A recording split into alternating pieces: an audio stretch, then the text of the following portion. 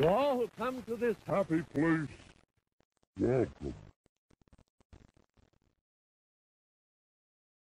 Now, we've all been on Pirates of the Caribbean and sailed past the Blue Bayou as the ride begins. It's a very classy Disneyland restaurant that personally I love to eat at. But let us not forget that there was also going to be something very similar for the mansion, the Museum of the Weird. It wouldn't really be a dining experience like the Blue Bayou, but it would be a precursor to the actual Haunted Mansion ride experience. Before entering, I assume even the stretching room portion of the attraction, guests would pass through a sort of exhibition, showing off weird artifacts collected from all over the world. The lead Imagineer behind this attraction is one I've gotten to know personally, Crump. The exhibition would feature things like Romani and voodoo artifacts, and other items that may or may not be haunted. The museum would also feature a chair that would stand up and speak to guests, an interactive queue before interactive queues were a thing, a disappearing ghost playing an organ which we all see these days in the ballroom, and other various odds and ends, including my personal favorite, a character I wish they used in the Haunted Mansion, the Candleman. Now this guy is super spooky looking, but I think he's super cool. He's a man made out of wax with the wicks on the end of his fingers and head lit. He would be melting, of course, and I just think this is really cool, and I really hope they use this design someday in the Haunted Mansion. The museum would also feature a Romani cart, which was retooled and repurposed eventually into Madame Leota's cart, which apparently stood outside Disneyland's mansion for some time, but I don't think it does anymore. Pretty sure I would have noticed. The living chair from the museum, though, did make the cut and appears in the Haunted Mansion to the left of the endless hallway. It's pretty dark in there, but if you squint and try really hard, you can kind of see the face on the chair. Other inclusions from the museum that kind of made the cut into the mansion are the grandfather clock before Madame Leota's scene, the hands holding the sconces at the end of the ride, and of course the ghost playing the organ. At some point, the Museum of the Weird was shelved and eventually cancelled, but it was kind of revived through the Disney Kingdom's comic line called Seekers of the Weird. So I guess Rolly got his day in the sun after all. But come on, let's add some stuff to the mansion. What do you guys think of the Museum of the Weird? Do you think it should have been part of the Haunted Mansion, or do you like how it faded into obscurity, but you wish they'd bring back a certain character, like, oh, I don't know, the Candleman? Bring back the Candleman is what I'm saying.